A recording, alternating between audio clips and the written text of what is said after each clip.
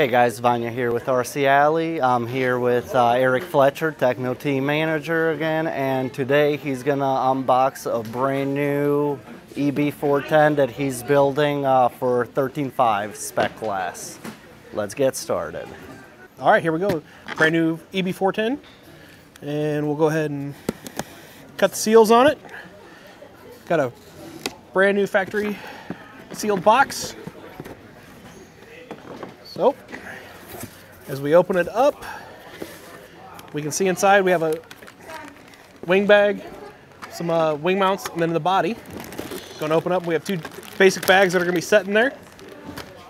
And then as we keep digging through, the aluminum chassis plate that we have, the bag of oils to use, and then of course down here in the very bottom, the manual and decals and window masks. So let's set this out of the way.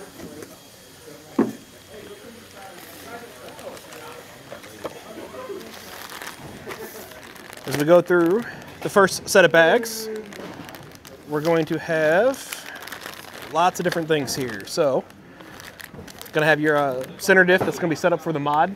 It's going to have the 81 tooth pinion in it. Front and rear differentials. This would be, I believe, the front end. Yes, this will be the front end with the reverse bell crank steering in it. Rear shock tower, and you can tell that this is the real thick plastic shock towers that we do have. Bag E would be front arms, front suspension pieces. Get all that lined up. F, front, rear hubs that we have set up for those, and rear axle, so you can get the drive line in the back of that. Sorry. Then we have the front arms, front suspension mounts.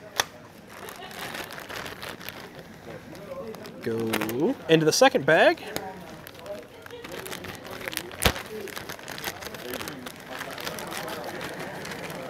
Go. Bags and bags and bags.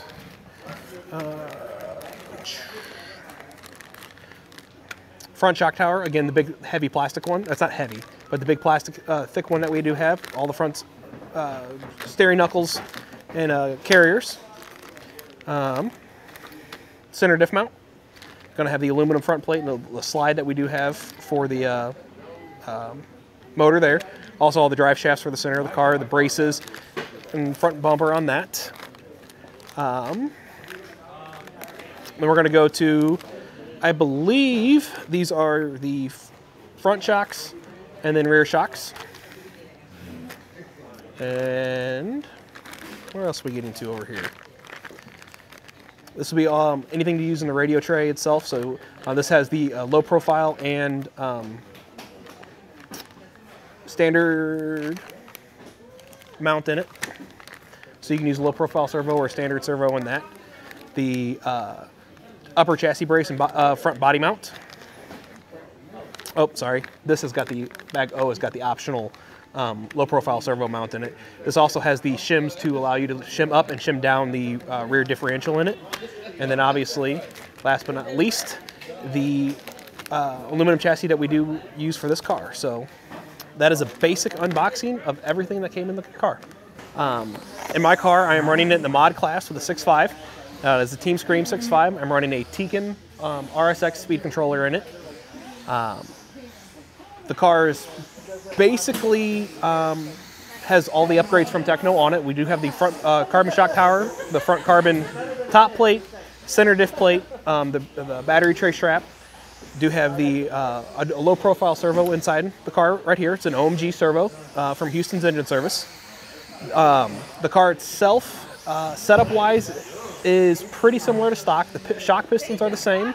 I am currently running 550, 525 in the car. The front geometries are pretty close to what the stock is. The rear, I am running the +2 shock tower in the rear to get more droop out of the car for our indoor track that we currently have. Otherwise, I'm running 12, 15, 7 shock oils in here. Ride height currently is set at 20 and 21. So car's been handling real great on the racetrack. Not having any issues with any breakages or anything like that. Able to run consistently in the A main with it and up front with it. So thank you for watching. Like and subscribe.